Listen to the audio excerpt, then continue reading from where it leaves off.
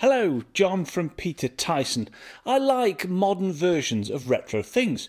I even drive a modern version of a retro car, and these retro speakers are getting more and more demonstration requests here at Peter Tyson in Carlisle. So I'm going to run through a few of my favourites. Let's just crack on.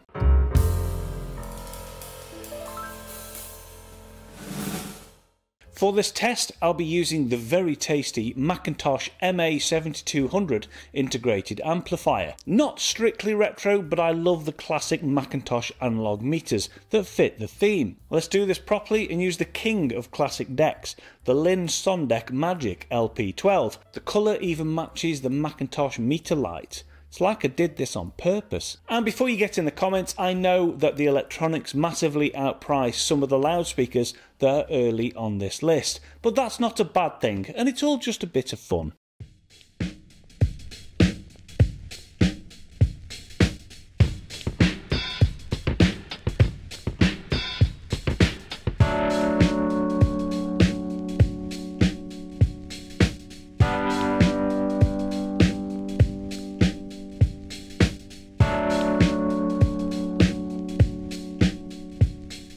First up, the Wharfedale Super Denton and Wharfedale Linton. I've put these together because they are indeed, as I film this, the same price. Part of the heritage range inspired by classic Wharfedale models from the 1970s. Both excellent three-way speakers that are full of charm and hugely enjoyable sound. Both have rear-ported bass reflex cabinets, and the grille is even designed to maximise performance of the drive units and minimise reflections from the edges of the cabinets. The smaller Super Denton has a 6.5-inch bass unit and a 2-inch dome mid-range driver, finished off with a 1-inch soft dome tweeter. The larger Linton has an 8-inch woven Kevlar bass driver and a matching 5-inch mid-range driver, again with a similar soft dome tweeter. The cabinet is finished and wrapped in hand-matched wood veneers, and the finish is beautiful. They are dense and solid and just feel like good quality speakers. I cover both of these speakers in other videos, the Wharfedale Linton in a speaker comparison video and the Super Dentons in their own dedicated video. If you'd like to know more, I'll leave a link down in the description. Moving up in price slightly, we move up to the Mission 700. Quite possibly the most recognisable, with its light coloured front and updated polypropylene bass driver. The original larger Mission 770, that also has a modern remake, was launched in 1978. A couple of years later, the Mission 700 was introduced, and they quickly became some of Mission's best-selling loudspeakers. The new model is made in the UK in Cambridgeshire, using much more modern materials and techniques. Two-way front-ported bass reflex design with a 6.5-inch mineral-loaded polypropylene mid-bass driver and a 1-inch soft dome tweeter. The finish is solid and exceptional quality, although the styling won't be for everybody. What do you think? Let me know in the comments. It is, however, very faithful to the original Mission 700. I think they look pretty cool. It's a bit of a trademark from Mission even now to mount the mid-bass driver above the tweeter. They claim it better time aligns the two drivers for finer integration. The thing that stood out for me was the amazingly fast, controlled, punchy bass. Truly impressive grip over the low frequencies made the missions very enjoyable. The larger cabinet helps them to dig pretty deep.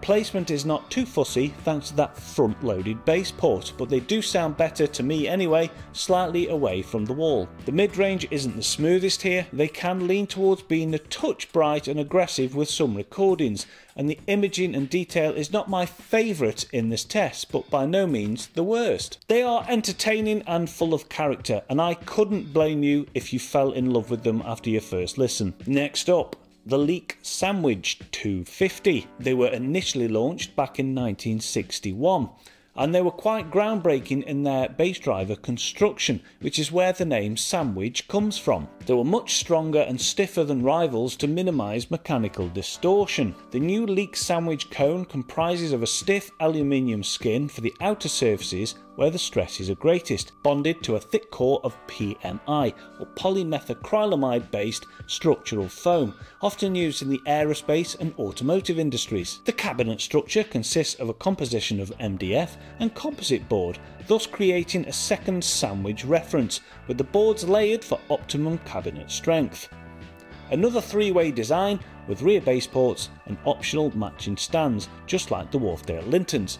I didn't have the stands available to me, so I have just used the Wharfedale Lintons just for honesty. It's a larger 11-inch aluminium foam core sandwich bass driver, a 4.25-inch aluminium foam core mid-range driver, and a 1.2-inch coated textile dome tweeter. These sound very flat. They have a very flat frequency response, which is what they were a bit famous for back in the 60s. They have excellent speed and they're nice and taut, and they're able to handle transients with aplomb. A pretty big stereo image as well. They are certainly one of the most unique in terms of styling and sound in this test today.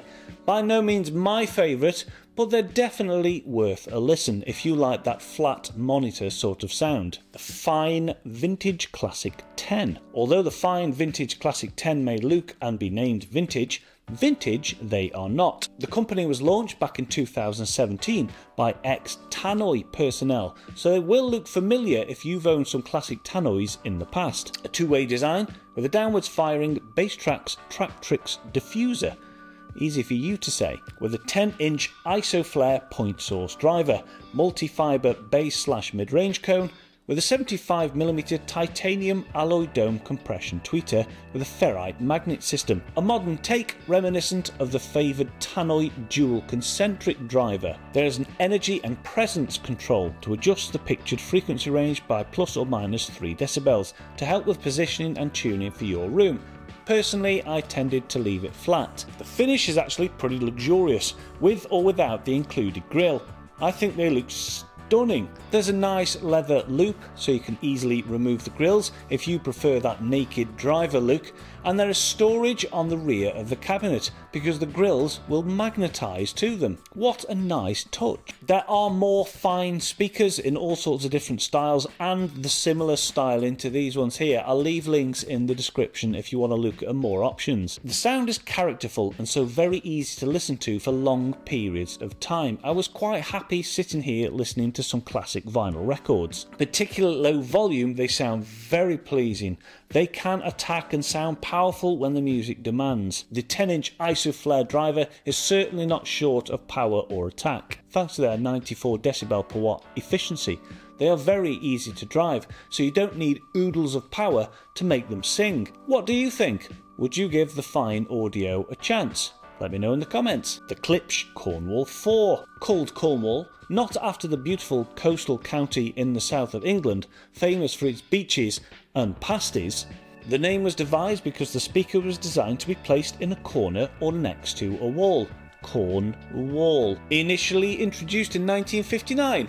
Handcrafted in Arkansas in the USA. And what's the first thing you notice about them? The colour, the fabric on the grille. Oh no, wait, they're absolutely comically huge compared to the average British living room. And not the biggest speakers that Klipsch make, by the way. For reference, here is the Wharfedale Super Denton that we started the list with. To British standards, they are a huge three-way Tractrix horn-loaded bass reflex speaker, with a suitably meaty 15-inch fibre composite bass driver, 1.75-inch horn-loaded polyamide diaphragm compression mid-range, and a 1-inch horn-loaded titanium diaphragm compression tweeter. The finish is pretty nice, not the nicest here, but they're constructed well and they're obviously built to last a long time. They sound exactly as they look, absolutely massive. They are incredibly musical and expansive, totally effortless low frequencies, and so much fun. I had an absolute blast listening to these big Klipsch speakers, and everybody that passed by or popped in for a listen couldn't help but smile. They can fill a huge room and rock out with the best of them thanks to that big 15-inch driver and staggering 102 decibel per watt efficiency. They can actually be laid back and subtle if you just want to relax. To me, they are the equivalent of a big muscle car. Sound great, lots of fun, but perhaps not the last word in luxury and refinement. Would you have these monsters in your living room? Let me know down in the comments.